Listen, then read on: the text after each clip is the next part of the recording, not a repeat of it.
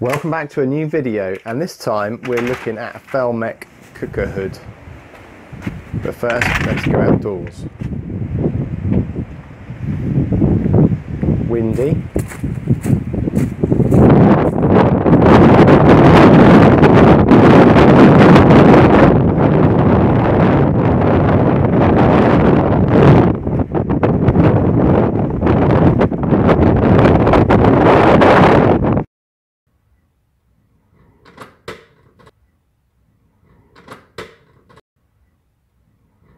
The flapper inside the cooker hood, the pressure is making it flap.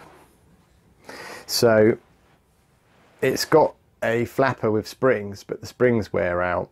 So basically the flaps get sucked open and then it just starts sucking air. If you put a piece of tissue under the cooker hood itself where the filter is, it will hold that tissue up against the filter, so it is sucking quite a lot of warm air out the kitchen.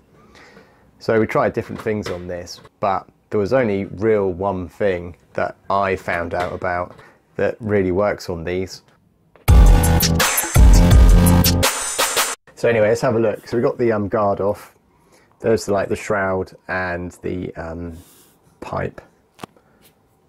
I'm not sure if it's a Falmec hood, and I'm not sure if that's the official way that they're connected up or not, but anyway, so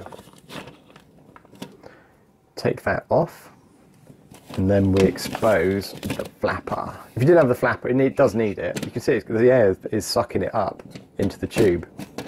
It's supposed to be fixed in place, but that broke a while back, so yeah, it's just held in place when the shroud thing's put over. So yeah, we take it out and we can have a look at what I've done. And what I've done is use magnets.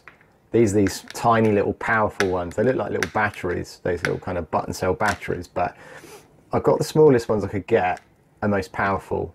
And then on the other side, what I've done is got a steel washer and kind of bent it over and fixed it against the plastic, and also glued that on the plastic as well. And what that gives you there is the washer. So what that gives you is a good